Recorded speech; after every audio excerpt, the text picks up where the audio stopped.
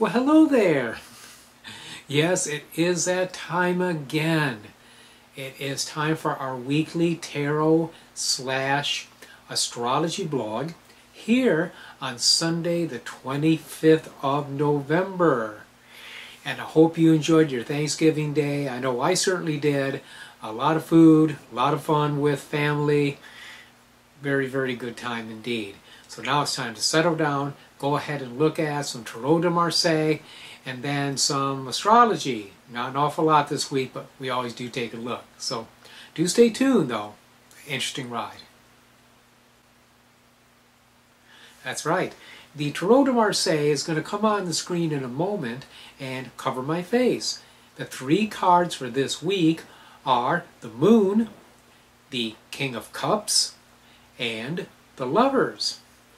Now we look at the Moon, and here we have that lunar figure at the top of the card, looking down towards the left.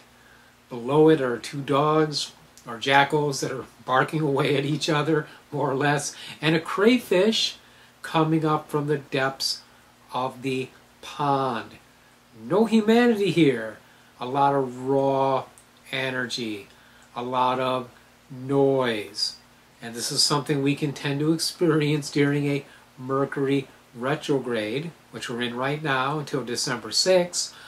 And of course you add in the mix of the holiday energy, okay, which can get pretty chaotic. Yeah, it kind of fits. The King of Cups, he handles this by acknowledging it. He has his cup towards the Moon, but he is looking in the other direction.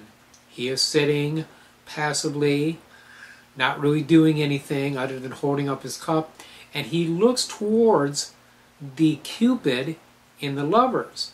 Now, of course, we could say he's looking at the scene, but really, I think he's looking at the Cupid for inspiration. Because if you look below the Cupid, you have a man who's being assailed by two women, and he looks rather confused. Now, that's also fitting in with holiday energy. This could be a very confusing time as we get pulled in all sorts of different directions. So in order to avoid that, we need to be like the King of Cups and keep our eyes on our source of inspiration, our inward knowledge, our inward connection with the divine, okay? Our angelic contacts. These are things that we need to stay in touch with because it's going to keep us on track, keep us sane, and hopefully help us in having a happy and safe holiday season. Okay, now as far as astrology goes, it's really not much. Honestly, we're past the point of the full moon. That happened a couple of days ago on Friday. So we're in a waning phase of the moon, a time to get rid of things, banishing conditions, situations, people, whatever is standing in the way of our goals, of our happiness, of our freedom, of our health. This is a time to get rid of it. Now, there's no really good aspects on proper planetary days for this week. All right. The strongest day I saw was Tuesday.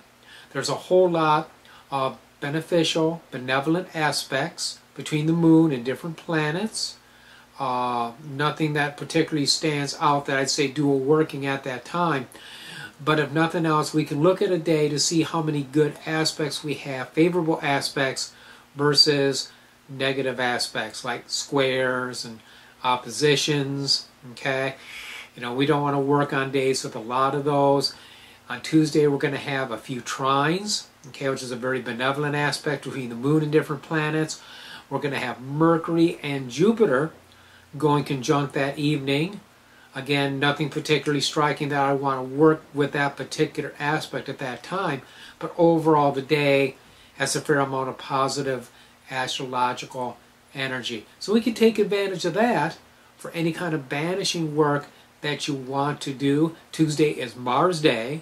That's also a strong day for banishing. Mars is in charge of banishing, getting rid of things, destructive energy. And if we need to do that, that's a day to do it. Okay, well, I really appreciate you watching this tarot blog. tarot/astrology blog, as we should call it. I really do. And I hope you have an enjoyable holiday season. We will be in touch with you throughout the holidays, doing our blog and sending out the newsletter and being on Facebook. And until I see you next week, many, many blessings.